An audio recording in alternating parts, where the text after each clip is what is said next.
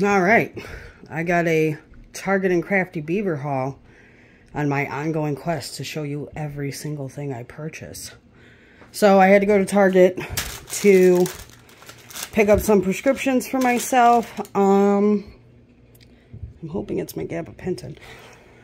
I've had a lot of surgeries and now I have nerve damage, so the gabapentin helps with the nerve pain that I get. So this is the 0 Point turkey, and it was on sale for like $3, and that's the cheapest I've ever seen, so I got 2 to stock up. The reason why I went to Target was to get a stud finder. Well, let me get back to that. I got Abby a matching lunch bag for Dylan's, and as I was driving home, I realized like that was probably a poor decision, because we're probably going to have a lot of lunch mix-ups in the future.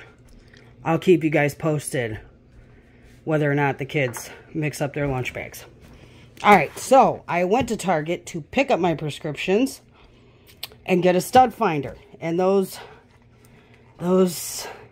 sons of biscuits did not have a stud finder. So then I had to go to Crafty Beaver. The lady there was very helpful. I don't know if you guys know what Crafty Beaver is. It's a... I guess you don't. It's a mom and pop hardware store in Chicago. There's one like a few blocks from my house.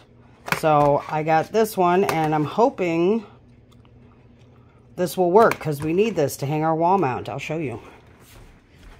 We got a wall mount for our TV. Sorry, the house is under construction, guys.